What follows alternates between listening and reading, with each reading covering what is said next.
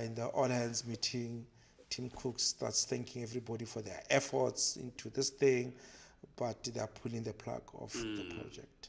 600 or so people. I mean, they had a team of 5,000 people. Just a car? Just for the car. Project Titan. Project Titan. 5,000 engineers. Yeah.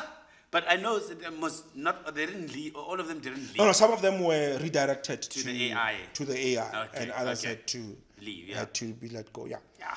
So you look at this thing from 2014 to 2020, 24, because it was discontinued last year. Yeah, last year. Yeah. Right.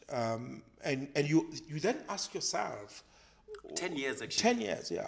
What actually happened here in this 10 years? Yeah. Right. And a couple of lessons. One is lack of clear vision. Yeah.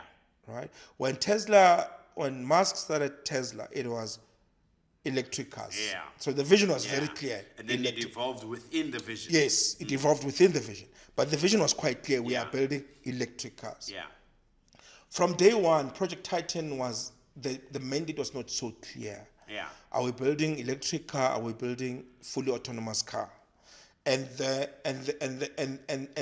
these are two divergent, right? Because to build an electric car, you need focus to build it. Or do we build a software, self-drive software that we can actually sell? Because we don't know anything about building cars. So they basically didn't want to build cars. Yeah. They just wanted to build the what software drives the cars. So the idea was, let's build the software that does autonomous driving. Yeah. And then once we are happy with that, we can build the car.